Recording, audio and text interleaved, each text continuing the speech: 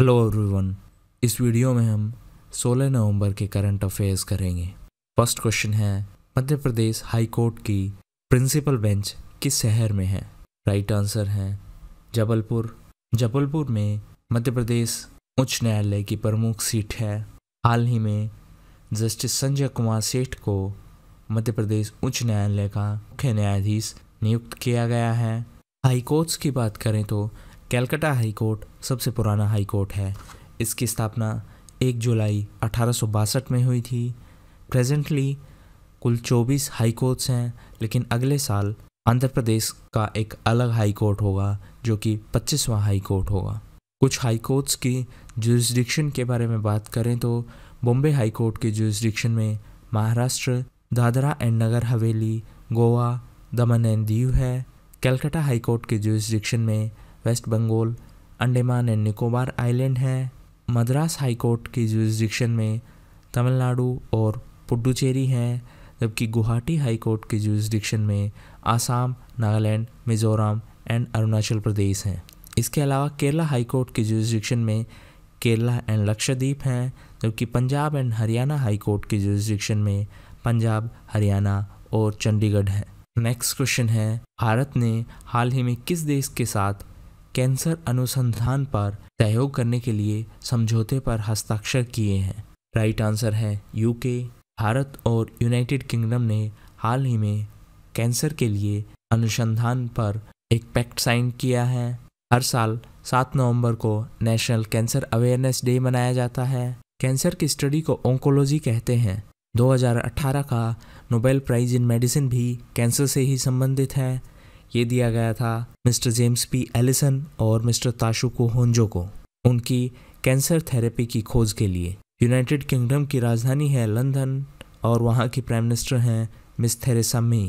हाल ही में मिस स्वाति चतुर्वेदी को London press freedom award दिया गया है। नेक्स्ट क्वेश्चन है, नई दिल्ली में हुए 6ठे भारतीय सामाजिक कार्य कांग्रेस में लाइफ टाइम अचीवमेंट अवार्ड से किन्हें सम्मानित किया गया है? राइट आंसर है doctor Martha Feral. 6th Indian social work Congress ने डॉक्टर मार्था फेरल को लाइफ टाइम अचीवमेंट अवार्ड दिया है। इसके अलावा कुछ और अवार्ड्स की बात करें तो प्राइम मिनिस्टर मोदी को सियोल पीस प्राइज़ दिया गया है, जबकि मीराबाई चानू और विराट कोहली को राजीव गांधी खेल रत्न अवार्ड दिया गया है।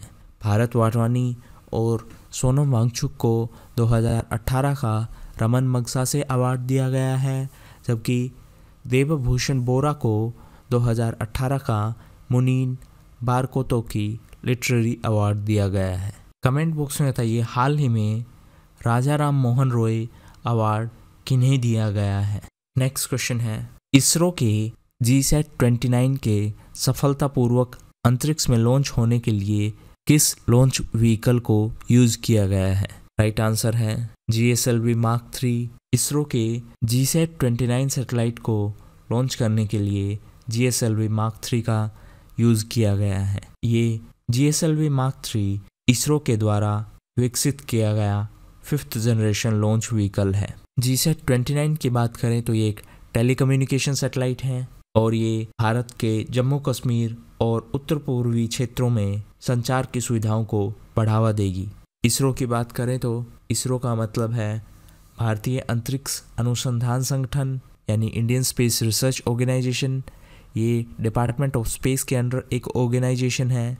इसकी स्थापना 15 अगस्त 1969 को हुई थी। इसका मुख्यालय बेंगलोर में स्थित है और डॉक्टर के सिवान इसके प्रमुख हैं। कमेंट बॉक्स में बताइए, DRDO के प्रमुख कौन हैं और DRDO किस मंत्रालय के अंडर एक संस्थान है? नेक्स्ट क्वेश्चन है, बैंक फॉर इंटरनेशनल सेटलमेंट्स के नए एशिया पैसिफिक के हेड किन्हें अपॉइंट किया गया है? राइट आंसर है सिद्धार्थ तिवारी। मिस्टर सिद्धार्थ तिवारी को बैंक फॉर इंटरनेशनल सेटलमेंट के एशिया पैसिफिक का हेड नियुक्त किया गया है। बैंक फॉर इंटरनेशनल सेटलमेंट्स की बात करें तो इसकी स्थापना 1930 में हुई थी और इसका मुख्यालय स्विट्जरलैंड के बेसल में स्थित है। कमेंट बॉक्स में बताइए, शंघाई कोऑपरेशन ऑर्गेनाइजेशन का मुख्यालय कहाँ स्थित है?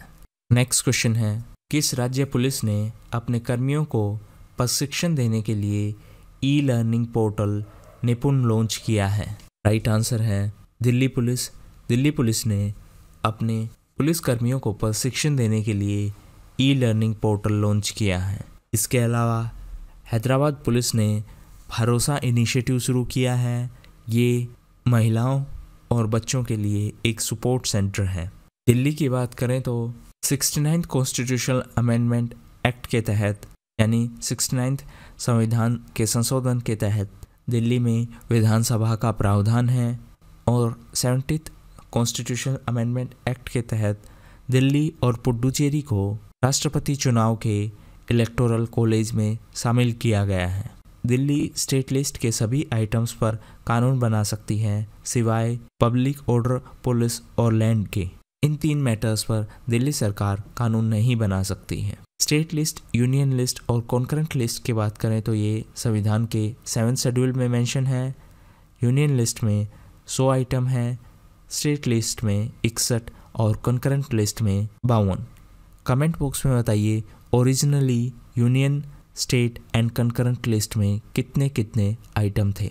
नेक्स्ट क्वेश्चन है किन्हें यूनिसेफ इंडिया का पहला यूथ एम्बेसडर बनाया गया है। राइट आंसर है मिस हिमा दास। मिस हिमा दास को यूनिसेफ इंडिया का पहला यूथ एम्बेसडर बनाया गया है।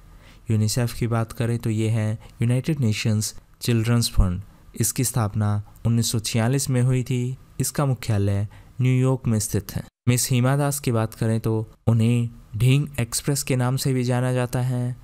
वो आसाम की स्पोर्ट्स एम्बेसडर हैं और हाल ही में उन्होंने एडिडास के साथ भी एक एंडोर्समेंट डील साइन की है। नेक्स्ट क्वेश्चन है भारत के 2019 की गणतंत्र दिवस परेड में निम्नलिखित में से कौन से मुख्य अतिथि होंगे। राइट आंसर है सिरिल रामाफोसा। सिरिल रामाफोसा जो कि साउथ अफ्रीका के राष्ट्रपति हैं वो मुख्य अतिथि होंगे। लिस्ट में और प्रेसिडेंट्स की बात करें तो मिस्टर पेट्रो पोरोशेंको हैं, वो यूक्रेन के राष्ट्रपति हैं। यूक्रेन की राजधानी है कीव। जबकि मिस्टर अशरफ गनी हैं वो अफगानिस्तान के राष्ट्रपति हैं। अफगानिस्तान की राजधानी है काबुल। और मिस्टर मोरासियो माक्री हैं वो अर्जेंटीना के राष्ट्रपति हैं। अर्जेंटीना की राजधानी है बुएनस एयर्स और हाल ही में अर्जेंटीना में समर यूथ ओलंपिक्स हुए थे। कमेंट बॉक्स में बताइए यूथ ओलंपिक्स में गोल्ड मेडल लाने वाले पहले भारतीय कौन हैं। सिरिल रामाफोसा दक्षिण अफ्रीका के दूसरे राष्ट्रपति हैं जो रिपब्लिक डे पे चीफ गेस्ट होंगे। इससे पहले mister Nelson Mandela chief guest थे 1995 के रिपब्लिक डे परेड के। मिस्टर नेल्सन मंडेला की बात करें तो उन्हें मदीबा भी कहा जाता है। भारत सरकार ने उनको 1990 में भारत रत्न अवार्ड दिया था, जबकि 1993 में उन्हें नोबेल पीस प्राइज़ दिया गया।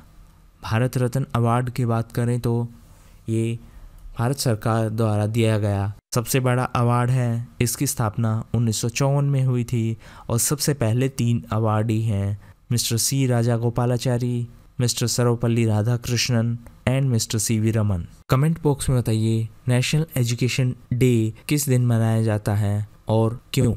नेक्स्ट क्वेश्चन है 2018 महिला विश्व मुक्केबाजी चैंपियनशिप किस शहर में होगी। राइट आंसर है नई दिल्ली। 2018 की महिला विश्व मुक्केबाजी चैंपियनशिप नई दिल्ली में होगी। ये महिला विश्व मुक्केबाजी चैंपियनशिप का 10वां एडिशन है और मिस मैरी कॉम को 10वें एडिशन के लिए ब्रांड एम्बेसडर बनाया गया है। ये इंटरनेशनल बॉक्सिंग एसोसिएशन के द्वारा आयोजित है। इंटरनेशनल बॉक्सिंग एसोसिएशन की बात करें तो इसकी स्थापना 1946 में हुई थी। ये एक स्पोर्ट्स फेडरेशन है। इसका मुख्यालय स्विट्जरलैंड के लुजाने में स्थित है। कमेंट बॉक्स में बताइए इंटरनेशनल क्रिकेट काउंसिल का मुख्यालय कहाँ स्थित है। मिस्टर गाफूर राखीमोव को हाल ही में AIBA का नया प्रेसिडेंट बनाया गया है। नेक्स्ट क्वेश्चन है 13वें पूर्व एशिया शिखर सम्मेलन में वर्तमान चेयर कौन सा देश है। राइट आंसर है सिंगापुर। 13वीं ईस्ट एशिया समिट यानी पूर्व एशिया शिखर सम्मेलन सिंगापुर में हुई। इसके अलावा आसियान की 33वीं समिट भी सिंगापुर में ही हुई है। इसके साथ साथ RCEP की भी समिट सिंगापुर में ही हुई है। भारत के प्रधानमंत्री मिस्टर मोदी ने पूर्व एशिया शिखर सम्मेलन में भाग लिया। ईस्ट एशिया समिट के मेंबर्स हैं टोटल 18 कंट्रीज़, जिसमें से 10 आसियान कंट्रीज़ हैं।